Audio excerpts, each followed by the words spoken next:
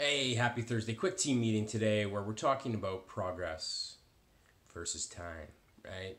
So, what gets lost with most people is they just look directly in front of them and they may have had a perfect day of eating, and the scale the next day suggests they went up a pound or something, right? But what we're seeing here is it looks like a heart rate monitor, but that's your daily fluctuations in weight.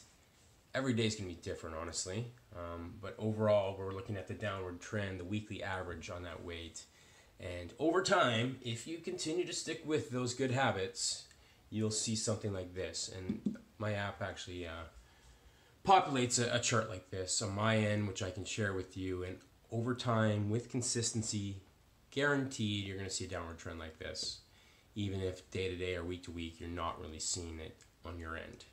So the biggest take-home point of this video is to stay the course, focus on what you can control, and let the chips fall where they may, because once you look back, you will see some significant progress, I guarantee it.